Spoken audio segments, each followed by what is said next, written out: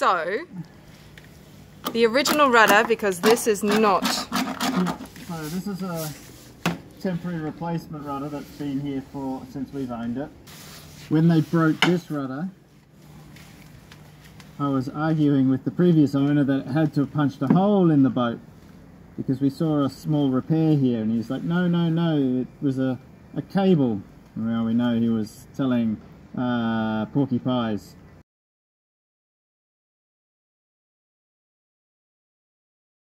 So, is that rotten? No, that's actually bilge water that's been sitting inside the inside skin laminate for years. And when they repaired it with a polyurethane foam instead of a proper PVC structural foam. But here's the evidence that, yep, here's the rudder, punched a hole in the bottom of the boat right through the inside skin. So the boat technically sank, well, it sank as much as a catamaran could, with a hole nearly as big as my fist. So it just fills up this aft compartment and doesn't actually sink the boat. Big advantage of a catamaran over a monohull.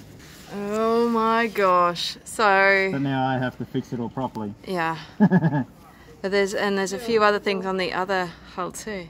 Yeah, I think the same thing was done on the other side as well, but not to this extent. So. Oh, both rudders. What do you think he did? Run aground?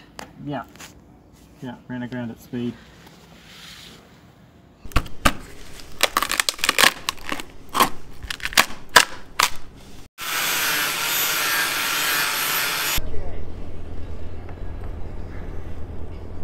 No words?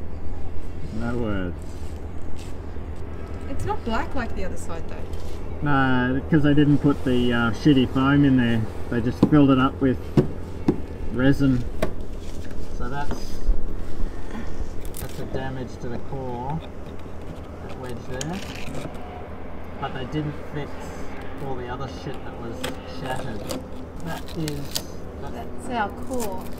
And how far would that water have travelled through the foam? It doesn't, but if there's gaps and cracks like that, it'll travel up the gap and the crack if it's not glued together properly. It's Eric's rigid PVC structural foam. And you just bogged it in? It's all just poozed in for now. I'll grind this down to shape and then glass over it all. So now the rudder breaks before the boat does? I'm going to put sacrificial tops on the rudders anyway, so that, because the other issue, if you do smack something really hard and bend your rudder shaft, it's a really strong top end, pokes into the boat and gets stuck there. So I'm going to build the new rudders with a piece of softer foam with one layer of glass on it, so if it does bend you can break it off and still keep sailing. And you're using carbon because I ran out of fiberglass. I don't like doing this, mixing glass and carbon in a why not? structure like this, because you end up with a very stiff patch. Oh, it's not the same as the rest of the boat. Yeah. Does it load the boat up? Or is this not probably? It's not a loaded area of the boat, so that's why it's like, it's not ideal, but by the same token, it's not a game changer. I thought you were just going to put the peel post straight on. No. And now you're going to... I'm doing a wet on wet fairing. So then we don't have to sand and bog as much? Yeah, step out of the process. And I know I'm getting a really good bond with my filler. It's wet on wet. Is that just with like the little micro balloons? It's going to be easy to sand? Or is it a bit structural? This one, no, it's not quite micro balloons. No, it's not Q-cell. It's an aerosol mixed with microspheres. Reasonably hard. Probably not the best underwater mix, but that's what I have, and it will be well and truly coated with epoxies and stuff, so that I won't see any moisture, which is really important. And then I'll peel fly this, and that gets rid of the sticky clogging up sandpaper issue because it's polyester rubbish. But I don't just slop glass everywhere and anywhere. Template it also, I know where it goes. Right, so you've got enough glass to do this because you didn't have enough glass for the one we did with the carbon. I think I've got enough glass for this. But oh, okay, so what's this plastic? Oh, that's your template. that's my template. Okay, so you've just stuck a bit of sticky tape. Yeah. And then those dots. The different plies. Take this off. So then you just cut out your biggest one. That's the forward. Yeah, cut out the biggest one. So my last layer is going to be a bit of cloth. Hang on, now this is, when you say cloth, Yeah. that's the woven stuff. Yeah. So this is different. To a stitched glass. This one is a cloth and it's woven, so that means that it is actually mechanically woven one strand over the other, as you can see, woven in a loom. And the fibers go at what we call 0 and 90 degrees. And then this one below here is what we call a stitched fabric. So it's actually just strands of glass. So this strand of glass here, instead of being woven, they put them all side by side in a special loom. And whilst it's held tight in that position, they actually stitch it all together. It means that the fibre stays completely straight, whereas with this, the fibre actually goes up and down, up and down, up and down, which creates a problem that we know as crimping. So the fibre is not straight because it changes direction a lot. It weakens it a bit. Yeah, so this one is actually stronger than this one for the same given weight, just because the fibre is continuous and straight.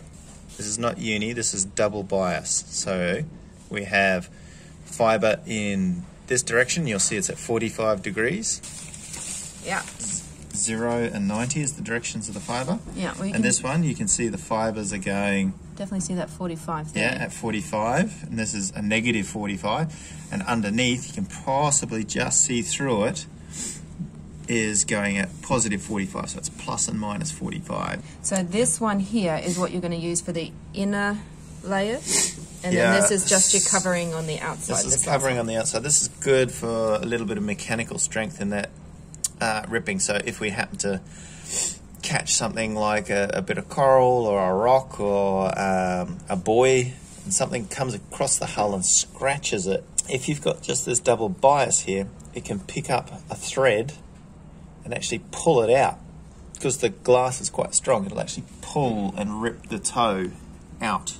Actually, we can see it on the bow of the old cut boat here. So this boat is made with all carbon fibre unis. You can see here the carbon fibre uni is actually just tearing, picking up and tearing out of the boat. Because the only thing holding it together is glue.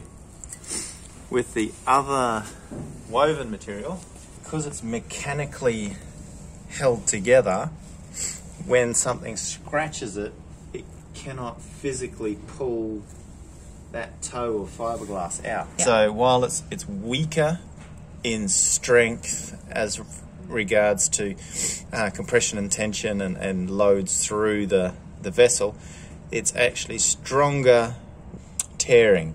So if you get a scratch, those, you can see those fibers are staying in place. Moving them around, they're staying in place. So if that was in resin and it was ripping it, you can't do this with the toe out and go bzzz.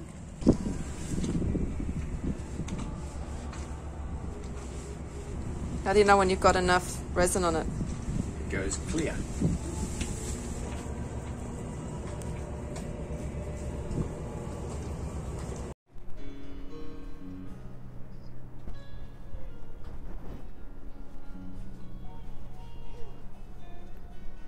A repaired starboard hull above the rudder.